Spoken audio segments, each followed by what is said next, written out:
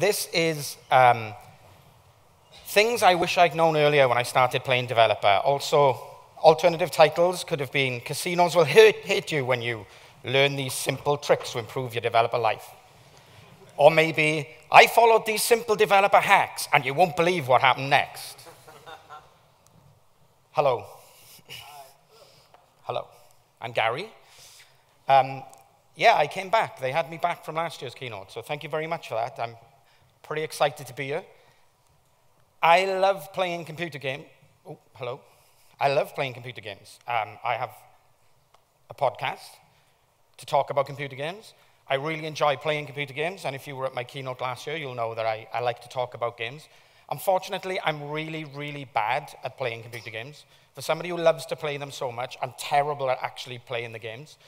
So, I've got really bad hand-eye coordination. I'm not quick enough on the controller or on the mouse and keyboard. I'm not very good at it. So I tend to spend a lot of my time Googling for phrases like this to try and get a little help and understanding to improve my game playing ability. So this is a pretty common thing if you play computer games.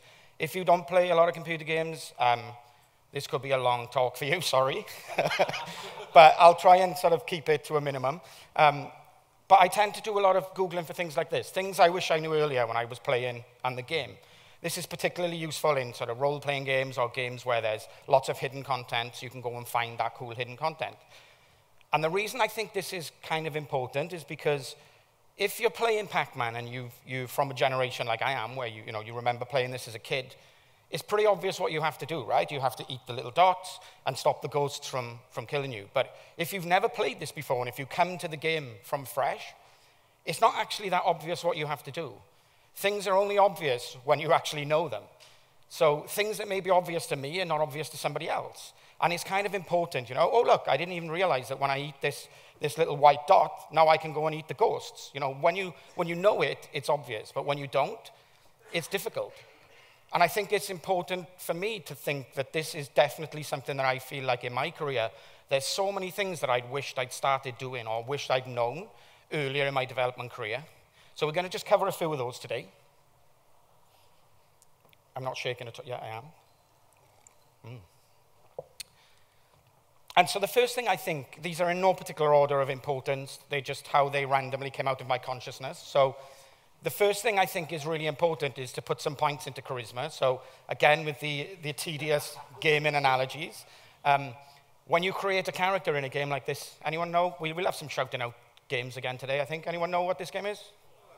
Fallout 4, right? It's a classic. So I typically never, ever put any points in charisma when I'm creating a character. I'm like, I don't care about that. I want to be strong or accurate or lucky. I don't really care about the charisma. And when I say in your career to put some points into charisma, what I'm not talking about is things like being more of an extrovert and talking to people, and that's not what I mean at all. It's difficult for people to just sort of start conversations. That's not what I'm saying. I'm saying to try and make your interactions with other developers in your daily job more friendly and more thoughtful. I guess that's what I'm saying here. So we've all had conversations, maybe we're trying to think about how we're going to solve this new problem in our job, and somebody makes an idea, and you're like, in your mind, you're like, that's a really bad idea. It's not a great idea. This is the stupidest idea I've ever heard, is what you're thinking. And it's how you kind of push that along, how you make that statement to your colleagues and your friends and your bosses and the people you're working with is the most important thing. And it took me an embarrassingly long time to figure out that if I just said, oh, that's a bad idea, it didn't really go down well with my colleagues. Whereas if I phrase it another way, I'm not particularly sure about that idea, but have you considered this idea? You're much more receptive to your colleagues. Again, this may sound really, really obvious, but it took me a long time. This is like a bit unnerving, but we'll see what happens.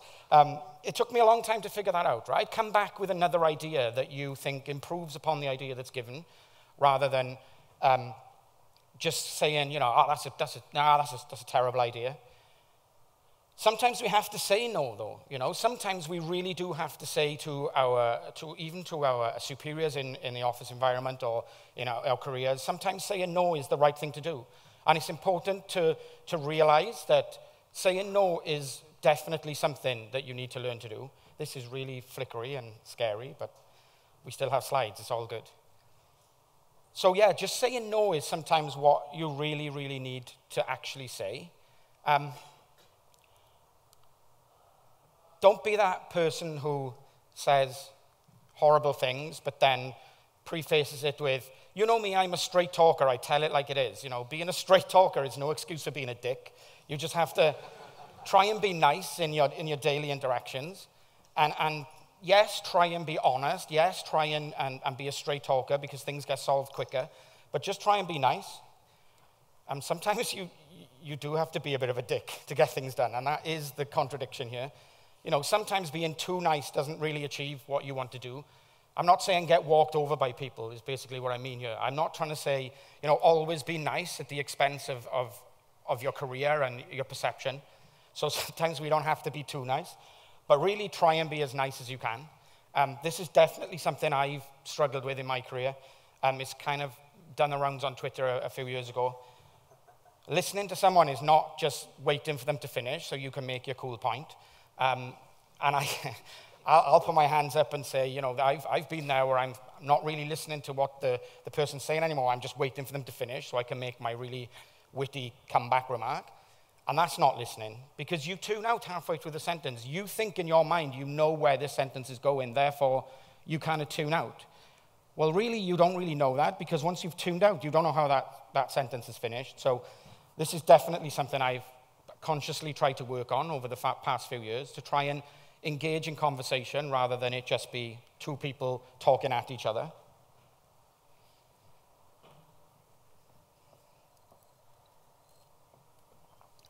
Excuse me. So my next tip is to quick save regularly. There's no excuses in this modern day. If you're as old as me, then you'll remember, like, saving the game was a real pain to actually do every time. You have to swap discs and put the other disc in, and I even remember having to save games onto tape, which is a whole different problem. But there's no excuse now. We can quick save in games regularly. We can whack F5, and then when we inevitably, you know, overreach and end up failing something, we can come back and quick load. And of course, the obvious analogy here would be like version control is your quick save. So committing to version control regularly means that you have points where you can get back to if your experimentation goes wrong. That's kind of the obvious analogy, but, you know, I used to use Dropbox for version control, so I'm not saying to use Dropbox, but use something that you would actually probably get. The obvious analogy is not what I went for, because I wanted to really shoehorn something about unit testing in here, so I guess I've tediously linked that to quick saving. But for me, like, it is almost like a quick save. Having a unit test suite, or a test suite, not necessarily a unit test suite, is something I really, really, really wish I'd learned about much earlier in my development career. It's a big step to take. I'm not going to sort of judge anybody who's not doing automated testing, but I just really encourage you to give it a go, because if you've ever had that feeling where you've written a new feature and you've tested it yourself manually, you know, you've whacked F5 a million times and filled the forms in and checked everything and the validation's all working, and then you hear that code's going to get deployed to production and you still have that ill feeling in the pit of your stomach. You're like, I'm pretty sure I've tested this really well, but I'm not 100%, and it's going to production, and oh, geez, you know, is everything going to be all right? That's the time where you need to step into the realms of automated testing, 100%. I'm saying automated testing because I don't think that, you know, unit tests can be a scary place to start. And maybe acceptance testing is a good place to start if you have an existing product, if you have an existing project, and you just want to get some of this safety net under you to make sure that every time you deploy to production, you don't have to have that horrible feeling. Then maybe a browser-based acceptance test suite would be a really nice place for you to start. The resources that actually got me over the hump were Chris Hatch's books. I am on commission, so use my referral link if you're going to buy the books. But these are, honestly, I swear, I'm not just, Chris is a friend of mine, but it genuinely got me over the bump of understanding what automated testing is and why it's useful and why you should be doing it. This is a really nice book, The Minimum Viable Tests, because it really concentrates on the minimum you need to do, which is kind of a really nice place to start.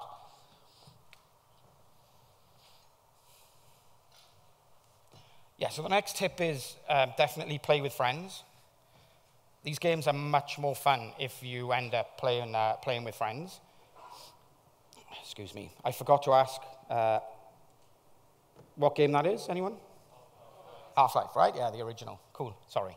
So playing with friends is really, really good. Anyone know this game? PUBG. Yeah. Yeah. Let's not talk about that because I'm actually having flashbacks of the horridness of it right now. This is PUBG. It's a battle royale game that's kind of really popular at the moment.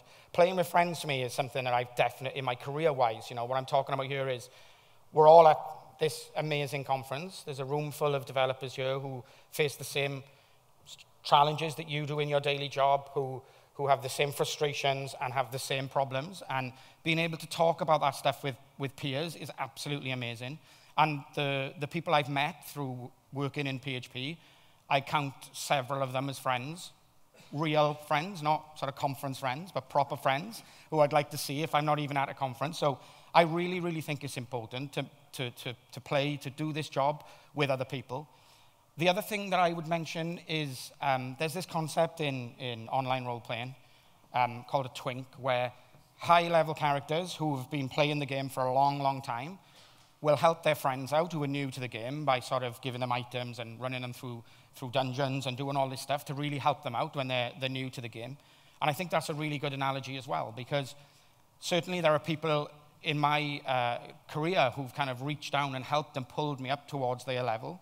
And we're talking about really a mentoring relationship, but I don't think it needs to be a really formal mentoring relationship. There is, if you really do want a formal mentoring relationship, then PHP mentoring is a really good resource.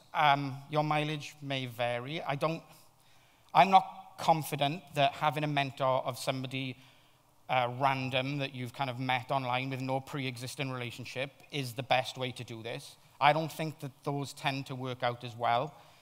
Some people have had great success with that sort of formula, so again, it's up to you, but I think it's harder to find a good mentor on a site like PHP Mentoring or through Twitter or through Slack or IRC or whatever you're using than it is if you have relationships in the real world. I genuinely believe that. It doesn't actually have to be that this mentor is this big formal mentor, apprentice, or whatever you use the other side of the mentor, mentee, I don't know. It doesn't need to be this hugely formal relationship. I count several people as my mentors who have helped me through my career, but it's never kind of been this formal, structured thing. There may be somebody in your office you think, oh, they do really good work. I wish I could do work like that. And just ask them. Just say, I'd really like some help. Is there any chance that we can have this kind of mentor relationship? It works more often than you'd be surprised. Again, just to go back, you don't need this formal mentoring relationship. We're at a conference. You're all sat in these amazing round table situation here. Just talk to people, make friends within the community, and leverage those friendships to help you to get through your job and your career. That's really important. The one thing I'll say when talking about friendships, mentorships, is it all revolves around asking questions. And asking questions can be really, really difficult for lots of people, me included. You'd never know it because I ask questions every single day now. I'm almost too lazy, where I'll try and solve a problem by asking a question of a friend rather than trying to solve the problem myself. But when I first started out in this community, asking questions was a really, really difficult thing for me to do. It's fine to not know things, and it's fine to ask people for help if you don't know things, but there's always this problem where you ask somebody for help, particularly I think in an office environment or in a work environment, that when you do ask for help, you're worried that you're revealing a weakness in yourself. You're worried that, oh, I'm asking a question here, I'm going to look like I'm an idiot. People are going to know that I don't know these things. And that's it's a recognized imposter syndrome. It's a recognized trait. I would suggest more people in this room have felt that than haven't. So it's completely normal. It's really difficult to get over.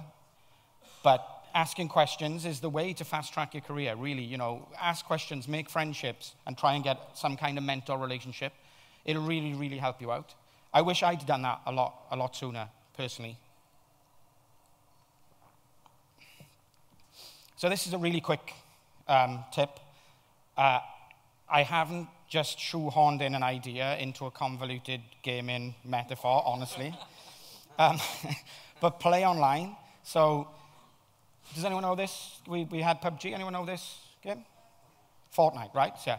So weirdly, I just grabbed some screenshots that were free to use off the internet. That's not me in the corner. Even though I was kind of surprised. I went, whoa, I just found a screenshot with myself in it. It is not actually me. We haven't got slides, but it's fine. I can waffle on forever without slides, so it's not a problem. What I'm trying to say here when I say play online is it's really challenging to play online because you're playing against other real-life players rather than playing single player. And what I'm trying to say here is it's difficult, but you learn much quicker because you put yourself into that difficult situation.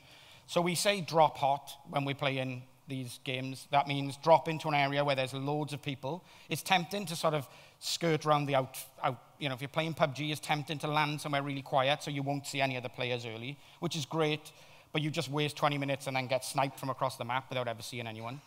The way to learn really quickly is to put yourself into the difficult situation, to move outside of your comfort zone. And that's kind of the point I'm trying to make, is jumping in at the deep end. Like if you're trying to learn a new framework, you absolutely need to understand the basics. But going through a blog tutorial is going to teach you the basics, but not a lot more. Trying to solve your own real-life problems is the way to learn things much quicker, I think. I think you're much better off to do the difficult thing early. You'll learn a lot faster.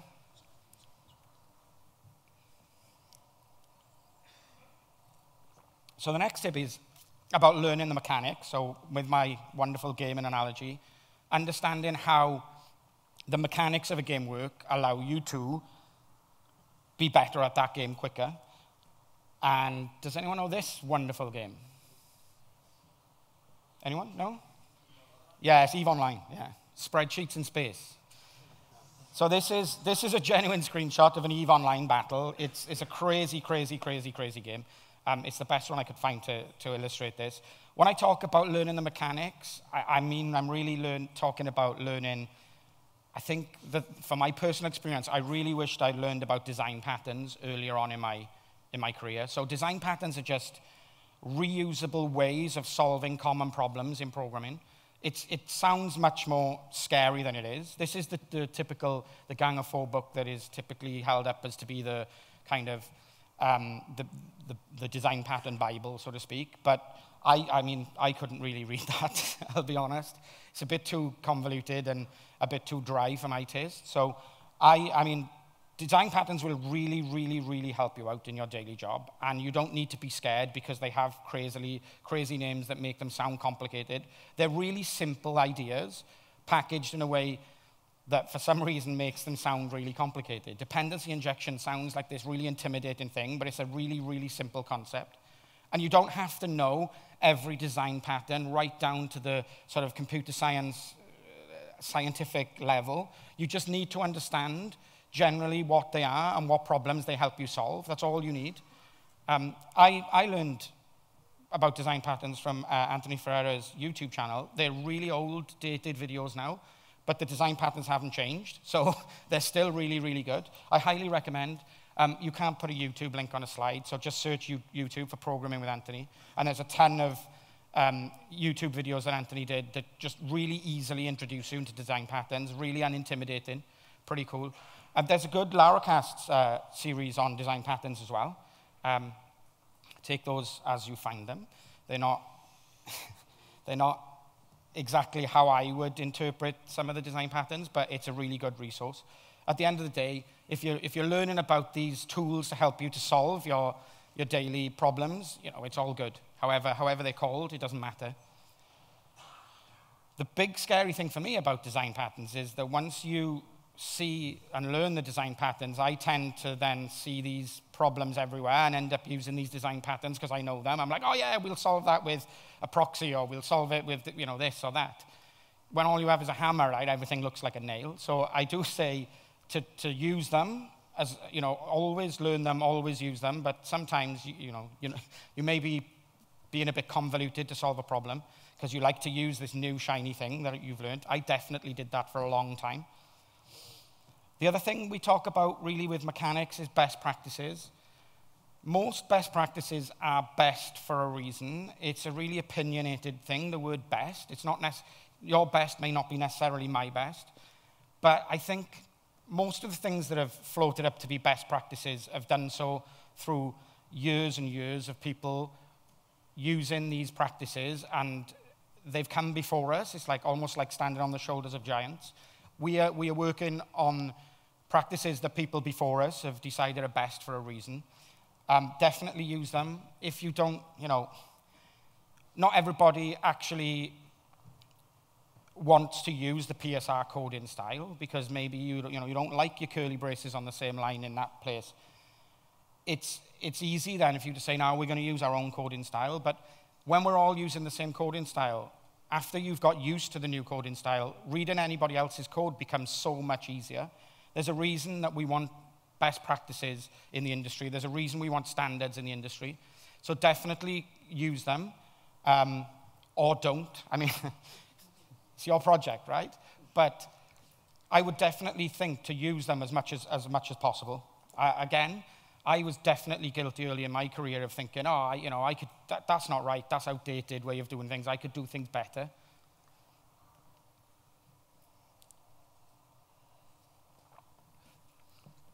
Yeah, playing other games is I get so infuriated at a point where I'm repeatedly failing to do something, switch off and go and play something else. So this is, as a really, really bad gamer, this is probably the worst game I've ever played, for me personally. Does anyone know this game? Cuphead, yeah, right? So it's so hard. It's the hardest game ever. Obviously, what I'm trying to say is I really feel like trying out other languages outside of PHP gives you a really, really interesting perspective when you come back to PHP. And I don't mean sort of learning languages to the same level that you know PHP. I just mean dip your toe into a different language, understand what problems could Python solve for me that I'm not, that makes it easier than PHP. What problems could Go or Swift or Java or whatever. Just look at what problems other languages can solve. If nothing else, you'll come back to PHP with a renewed sort of appreciation of what it does well. You'll also have a renewed appreciation of what it does badly, but that's for another day. You really will. You come back to PHP and you go, yep, do you know what? This shared nothing architecture actually makes life a hell of a lot easier than the alternative. So definitely, I would really recommend anyone, if you feel like, I fancy trying out Go for a while, just go out and give it a go. That was a terrible pun that I didn't mean to make. I do apologize.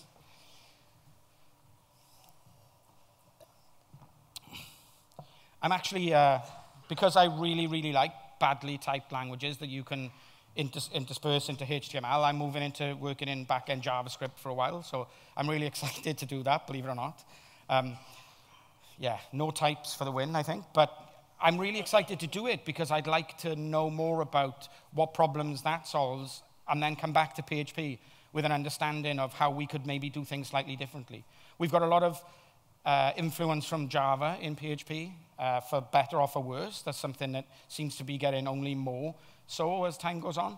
So maybe learning a bit of Java could be really, really helpful. So here we go, my favorite tip of the day. Cheat. If all else fails, cheat. Does anyone know this game? Yeah, it's Counter-Strike with a wall hack. Yeah, cheating. I've definitely learned a few sort of tips that I would consider to be cheating over the years. This is not going to be like, anything to do with hacking in and changing your grids or anything, nothing to do with that. This is, for me, when I look at wall hacking, one thing that I really am so glad I learned this fairly early in my career, was empathy. Empathy is like a superpower for developers, and I really believe that it's something that can be learned and can be taught and can be practiced and can be trained. I think a lot of people think, oh, you know, you either got it or you haven't. I totally disagree. You can definitely get better at being at empathy. This book is really, really good. This has nothing to do with technology at all. This is just a general book on empathy. It's really, really good. And what empathy does for me is twofold, really. If I'm having some kind of, let's say, abrasion at work and a disagreement, typically with Marco Pavetti, but it could be anybody else. If I'm having this disagreement, being able to sort of switch sides and to see the problem from somebody else's perspective is just so, so valuable. So empathy is the ability to understand how someone else is feeling or how they're thinking. And being able to do that will help you so much in development and in life. Let's be honest, this is a life thing rather than a development thing, but it's a really powerful tool to have if you're working in a development. So if your boss is, you know, you really want to do this, rewrite the existing code base and do it in the latest sort of framework that's hot today, and the boss is like, oh, no, we don't want to do that. And you're like, why won't he do it? Just maybe thinking about what is going through your boss's head rather than just going, oh, he just doesn't want to do it because he's not interested in the new shiny stuff. Maybe there's budget constraints. Maybe there's more projects coming up the line that you don't know about. Being able to think in someone else's shoes is amazing. And the other thing it's really, really good for, I find, is we build, typically, people in the room will be building websites, and websites will have users. And being able to put yourself in a user's mindset is like, really is like a superpower for me. Being able to think from the logs, nobody's clicking the cancel button. Why is that? And then you look and you think, oh, right, because it's not on the page when my users are actually on a mobile phone. Being able to kind of put yourself into the mindset of what your user's doing is so empowering. It's really, really useful tip to do. This is totally irrelevant, but this book is really good. This has nothing to do with empathy, but because we were talking about users, I just thought I'd put a quick book up here. This is an amazing book. This is about how to it's not like, I don't mean design as in the design of a website, but how to design applications so that your users of the application end up becoming advocates for your application. So I used to work at JetBrains, and you know, PHP Storm, we've always been a big believer in this kind of thing, where we try and make our users feel so empowered that they go out and sell their product for us to their friends and co-workers and colleagues. It's a really good book for that. Don't worry, we're nearly at the end, and then there's beer. So the other cheat I think I've used mercilessly in my career are code reviews. I mean, I've used code reviews to level up my development skills mercilessly, also known as Marco is watching, if you were here last year. But code reviews with peers in work are great, because if you're not doing code reviews, you probably should be, unless you work on your own, in which case, I guess, yeah, you're stuck. But code reviews are amazing for getting perspectives of other people and for understanding how other people would solve the same problem that you've just solved and why they would do it differently, more importantly. It's almost like getting somebody else to do the work for you, which is why I think is cheating. It's like, oh, I'll just make a token go at this problem, and then I'll go for code review and everyone else can tell me how I should have done it. It's like a really cool cheat to have. You don't need to, you know, open source, I preached about open source last year, but open source is a great place to get code reviews to level up your development skills. As I say, it's free learning for me. Code reviews are really, really good cheats. It's teamwork, yeah. It's teamwork, but only if you make a really proper attempt at the problem before you actually put the code review up. Otherwise, it's cheating. Yeah, I was going to ask if anyone knows what this game is, but I just realized on the monitor here that it's in the title, so I guess there's not really much point in me asking this. I don't know, how obvious is too obvious, but because I tend to spend most of my day asking my peers and friends to do my work for me, I ask a lot of questions, and the process of actually verbalizing a problem means that you have to solidify what the problem is in your mind before you can speak to somebody else and tell them what the problem is. And the number of times I've done that and then said, actually, don't worry, I've just realized what the answer is when I'm actually telling you the problem is unbelievable. So there's this concept called rubber ducking, where the idea is you take an inanimate object and you explain the problem to an inanimate object. And in the process of doing that, you solidify the problem in your mind, and then the answer will come to you. And it works so many times, it's unbelievable. I say, honestly, the number of times I've said to friends, oh, I can't get this to work, and I'm trying to do this, and then, oh no, I know what the problem is now, thank you, and put the phone down, is unbelievable. It's a really, really nice trick. So, yay. That's my list of tips. We're only 30-minute slots, so that's nice and concise. Concludes my randomly conceived list of tediously linked things to computer games. Really, you know, I want to repeat a few points because that's what we do, right, at the end of talks. So what I was trying to do here, I don't know if I'm trying to like come up with a catchphrase for myself or anything, but let's give it a go. Be nice. Be nice, you know, it's just a general thing. Make friends. We talked about how important that is, and have fun. Thank you very much.